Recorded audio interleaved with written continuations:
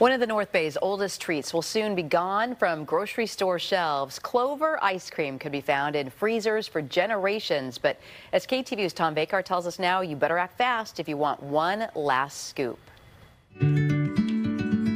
Clover Sonoma, the 106-year-old dairy in Petaluma, is best known for its rich, high-quality milk and dairy products, as well as for community involvement and stewardship of the environment.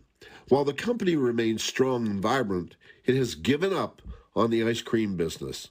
Clover ice cream has been a staple at Santa Rosa's Pacific Market for generations. Way back in the 50s, we've had Clover in our grocery stores forever, and people in Sonoma County love Clover, so it's a huge loss. You know, people are always asking for it. The dairy would not give an interview, but Clover's CEO Ken Gott recently spoke to the Argus Courier saying, "Besides being outside of our core manufacturing and distribution capabilities, it is a very crowded and competitive category dominated by large national brands.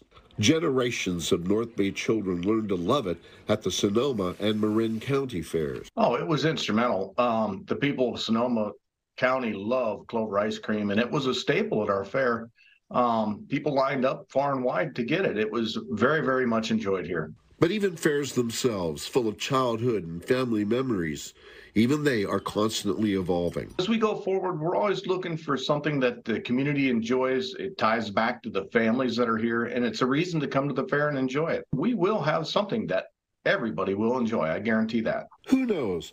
Another smart ice cream company or startup may have just that idea, even though Clover says it'll be there next year with other products. Tom Vakar, KTVU, Fox 2 News.